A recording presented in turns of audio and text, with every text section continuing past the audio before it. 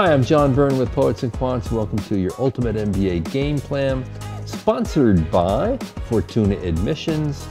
We are going to talk today about admission interviews, about how to prepare and go through the interview process successfully.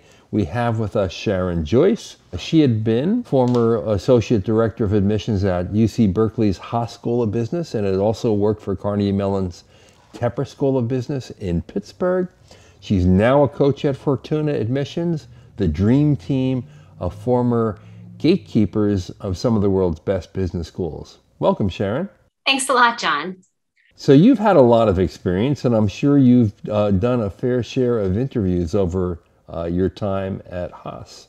For sure. I think we spent so much time reviewing applications. It was great to finally meet people who you had read their stories on paper and have the opportunity to meet them in person and hopefully have those good thoughts confirmed once you had the candidate sitting in front of you. So yes, I absolutely loved it. And I love doing interview prep with our clients. I think that that's probably one of the best parts of being a coach with Fortuna, to help our clients prepare and succeed for the interviews. Now, there are common formats of MBA admission interviews. Different schools do different things. And then there is also the role, how important interviewing is at given business schools. What's your sense of all that? It is really important. A lot of the schools will say that it is a holistic review, right? So the interview is one part of that holistic review. I will say, by merit of the fact that you've been invited to interview, the schools are confident that you can do the academic coursework. I think the interview for a lot of schools serves as a check on fit to make sure that you will be someone who will really thrive in their environment, in their academic environment, their social environment, and that also you'll have success down the road when you get ready to do interviews for careers and also for your summer internship. I also think it's important, though, too, to understand with the interviews, some schools, HBS has the notorious kind of 30 questions almost in 30 minutes sometimes. Wharton does the team, the group interview where you will be assessed alongside some of your peers who are going to possibly be your future classmates, where some schools kind of have your typical kind of one-on-one where you're going to meet with, like I said, someone in professional staff or an alum or a current student. And so I think it's really useful if you have, the knowledge of these things before you get into the room or into the Zoom chat with someone, so that you can really guide your preparation around those different types of settings. So what are your key tips for shining in an admissions interview? Well, a lot of it is about the preparation. Absolutely do not think that you can walk into an interview situation and just wing it. Especially questions like, walk me through your resume or tell me about yourself. They do require some thoughtful preparation so that you don't fumble around and stumble around when really they're looking for something that's concise and succinct that you will be able to share within about a 2 to 3 minute framework. Now, Sharon, two of the most common questions: why the MBA and why this school?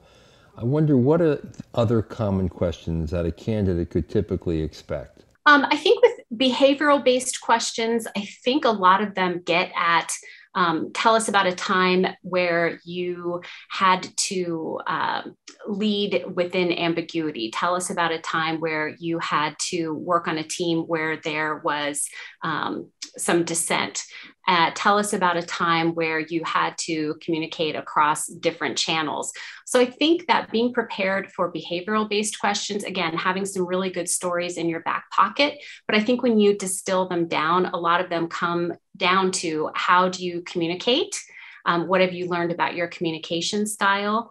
What have you learned about your leadership style and your teamwork abilities? And then how will that also be applicable in your MBA studies? I wonder what your lessons are from the many mock interviews you've done with candidates to help them prepare. I think that sometimes, because most of our clients have applied to multiple schools, that they feel like they kind of know it because they've been talking about it for so long that they don't feel that they have to prepare as deeply as they do. I think also being sure that they really can demonstrate why a particular program. So knowing about some of the really interesting pieces of the curriculum that you would have at Duke versus maybe at Kellogg, and being able to speak to that as well. And then I think also, in terms of the why in MBA, I think a lot of that you need to be able to show, like, these are some great things that I've done in my career thus far, but I've definitely hit a ceiling. And so I know that I need to get X and Y under my belt so that I can be successful in my next phase, which is pursuing and then obviously having a good answer to your short-term goals, as well as what is the bigger picture in terms of how do you see yourself leveraging your MBA, not just in the immediacy after graduation, but really for the rest of your career lifespan. All right, let's recap the 3 essential strategies for a successful admissions interview briefly. I would say making sure that you are prepared to really demonstrate that you've done your homework, that you've done your due diligence. And I would also say making sure that you're really clear on why that program would be a great fit for you and will help you achieve your goals, but also what are you going to give back to that program as well in terms of thinking about leadership opportunities and things like that. Terrific. Now, Sharon, how can candidates reach you? I would love anyone reach out to us through fortunaadmissions.com. And we do have opportunities for people to have free consultations with us to figure out not only if we are the right company for you, but also having opportunities to speak with a number of coaches to make sure that you find a coach with whom you have a great fit. We're with you through the ups and downs of the application process, but we absolutely want to make it as stress-free as possible and really partner with our clients to make sure that we do right by them and that they're successful in attaining their MBA goal. Sharon, thank you so much. Oh, thank you, John. It was a pleasure. All right, you've been watching Sharon Joyce of Fortuna Admissions give you the lowdown on all the things you need to know to prepare for a successful admissions interview.